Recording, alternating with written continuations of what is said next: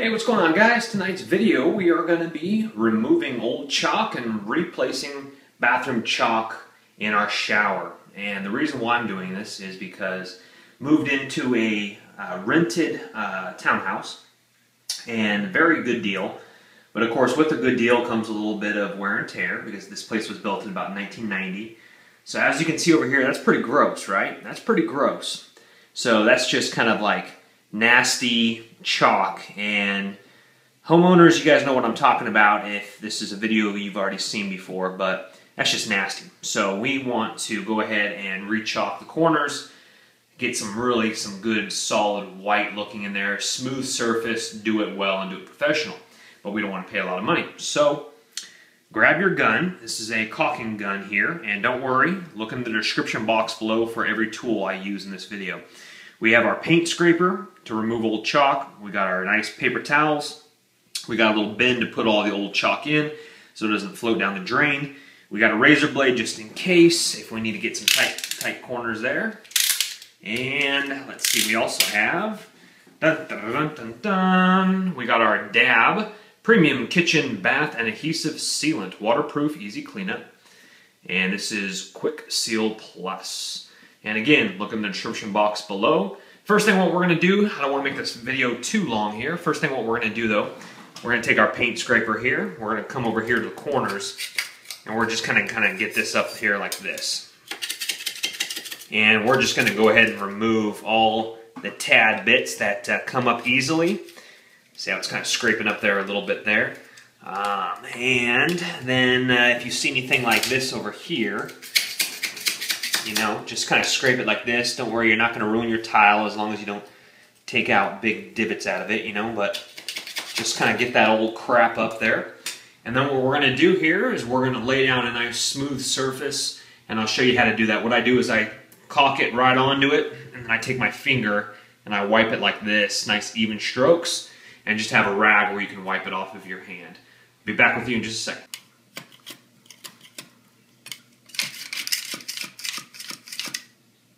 Alright guys, first thing what we want to do is we want to snip the top of our cap here. So our little gun right here, you insert it in the hole in about a 45-degree angle or so. You pull back on the handle here, and there is a little, like that, and that snips off the top there.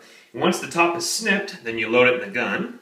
And if you want it more fine, then you just snip off the very end of it. If you want it really, really thick, then you jam it more and then snip off the top there. But again, if you want it fine, so very detailed, I'm going to go ahead and be a little bit more detailed, so I'm just going to snip off the top so it comes out very little at a time. Again, if you're just kind of wanting to get it done and put a lot in there, then of course then you would go like that. But again, 45-degree angle there so it snips it off really nice and clean. Okay, we got it loaded into our gun here, and now all you do to make it go, just push on the trigger there, and that's going to start loading it up there. And then again, once it's nice and tight, then you're going to keep squeezing, and there you go. And that was a little wasteful there, but I'm going to clean that up. Make sure your surface is dry, and let's put a nice little, quick little zip on there and show you what it looks like.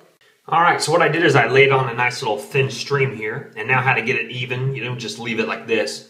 So I have a little special technique here where I use my middle finger, or I use my pointer finger there, and I just kind of push it down there, and then I guide it along the edge, and you're going to get a big clump going here, but what it's going to do is it's going to get right there in the edge there, and then you just clean up this mess right here, so it just kind of goes on nice and smooth right in that little corner there like that. So have a paper towel handy, have a little washcloth handy so you can wipe that off your fingers there, and then again so you can clean up this here before it dries as well. Alright guys, here's the final product here. And beautiful, just white strips now, white lines, beautifully chalked. Check this out. Here we go here in the corners.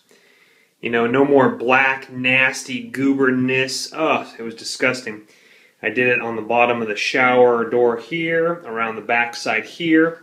Check this out though. This was also really cool. So, down here, chalked. Again, look at that beautiful white stripe all the way around the toilet brim. We got it over here by the wall. We have it here next to the shower.